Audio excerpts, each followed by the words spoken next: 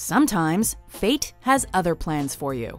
Welcome to WatchMojo.com, and today we're counting down our picks for the top 10 famous people who narrowly avoided death on 9/11. And it sounded just like a missile coming in with a large explosion and then debris showering down in front of us. Before we begin, we publish new videos every day, so be sure to subscribe for more great content. For this list, we're looking at those famous people who lived through some close calls on the morning of September 11th, 2001, whether in the air or on the ground. I sort of commuted a lot on that flight with the West Wing, as we all did.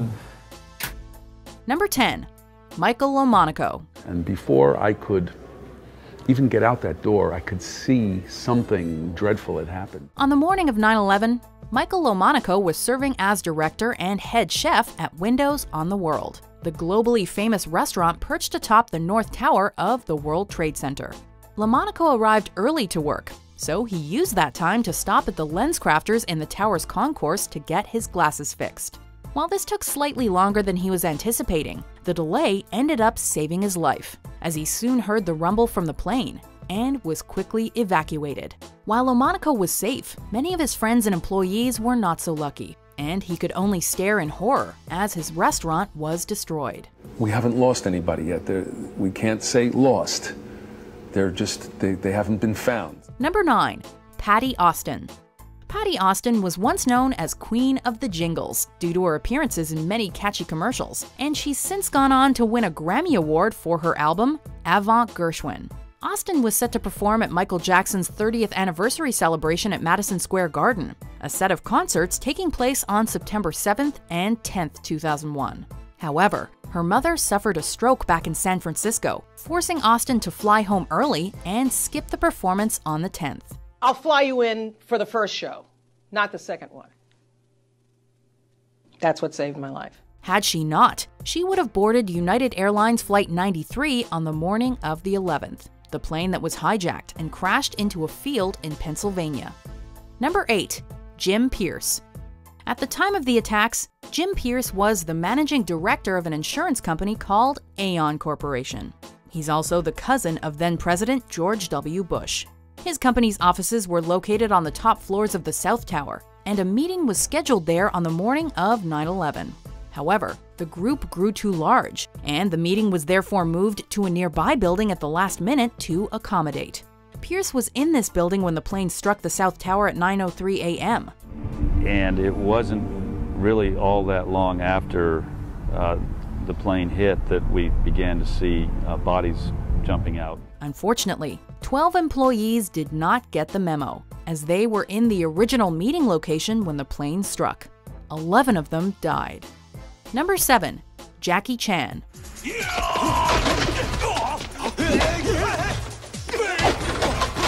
This one is an unconfirmed story, but it's still an interesting story nonetheless. As the tale goes, Chan was set to film a stunt for an upcoming movie at the Towers on the morning of 9/11, but he traveled to Toronto at the last minute to film The Tuxedo instead. However, as the original movie was suffering from production problems, and filming for The Tuxedo was planned far in advance, these plans were likely made and cancelled long before 9/11. Even so, it is entirely possible that Chan was at one time scheduled to be at the Towers on the morning of September 11th. I always wanted to go to Madison Square Garden, see the Knicks play. New York City? Number 6. Rob Lowe. You're fired. S. Seaborn. In September of 2001, Rob Lowe was still a regular on the West Wing, and often flew on a route from Dulles International to Los Angeles, the same route that ended up hitting the Pentagon on the morning of 9/11. Lowe later found out that one day a couple of weeks prior to the attacks, he had flown with the terrorists who would eventually take part in 9/11 on their practice run. New science, new technology is making the difference between life and death, and so we need a national commitment equal to this unparalleled moment of possibility. While Lowe thought nothing of it at the time, he later received a letter from the Attorney General of Maryland declaring that he was on the dry run and might have had to testify against Al-Qaeda leader Zacarias Moussaoui. They have the flight manifest, and this guy, this lunatic, wants to talk to you. Number 5. Gabourey Sidibe. Sidibe made quite the name for herself in 2009 when she starred in Precious, a role that secured her an Academy Award nomination. But 8 years earlier, she was a student at Borough of Manhattan Community College. On the morning of September 11th, she did what any student does. She slept in and missed her class. Later that day, debris from one of the falling towers hit the building she was supposed to be having class in, causing extensive damage and killing both students and teachers who were inside at the time. If survival is so important to you, you better find out who you're talking to. Number 4. Ian Thorpe. Ian Thorpe was on top of the world in the summer of 2001. He was 18 years old, had just won 5 Olympic medals in Sydney, and won 6 gold medals at the 2001 World Aquatics Championships, making him the first person to do so. Can anyone beat this bloke? 310 days that win was coming, and didn't he love every second of it? Here comes a double fist pump, another world record. He was out for a run on the morning of September 11th when he came across the Twin Towers. He then decided to return to his hotel room to grab his camera and traveling partner before venturing back and playing tourist. However, once he returned to his hotel, he turned on the TV and discovered that the planes had hit. I think without the support that I've had from my family, I wouldn't have been able to do what I've done. Number 3. Sarah Ferguson. Stunning. Red. I wanted a ruby. Sarah Ferguson became world famous as Sarah, Duchess of York, since she was married to Prince Andrew, Duke of York, the son of Queen Elizabeth II. While they divorced in 1996, she was still active in the public eye, especially with her charity Chances for Children, whose offices were on the 101st floor of the North Tower. Ferguson was planning on being there the morning of 9/11, but she was being interviewed on Good Morning America and running behind schedule. If she hadn't been interviewed that day, or if the interview had been on schedule, she would have almost certainly died. And Catherine's incredible, and I just think it's just all goodness, and we need to hear more about goodness. Number 2. Mark Wahlberg. Okay.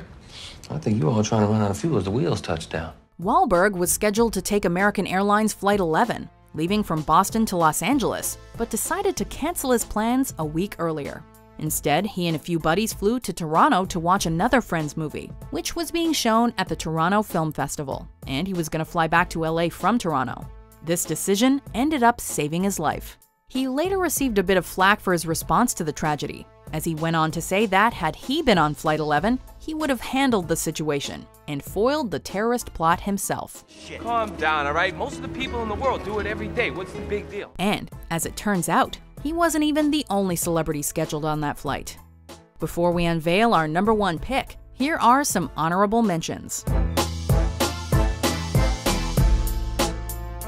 And so that particular morning, because I have light-colored hair and fair skin, and I'm an annuity to the dermatologist, my wife, God bless her, had made an appointment for me at the doctor.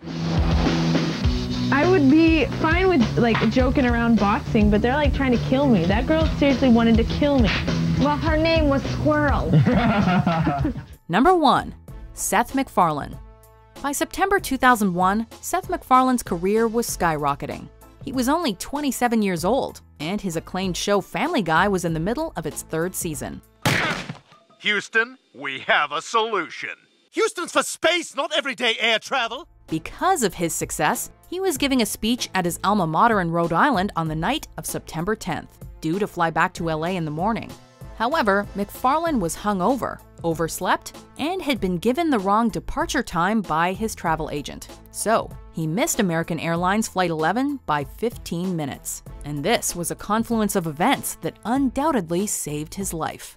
Sat there and watched the second plane hit, and they announced what flight it was, and I turned to the guy next to me and said, my God, that was the flight I was supposed to be on. I was late. I missed it.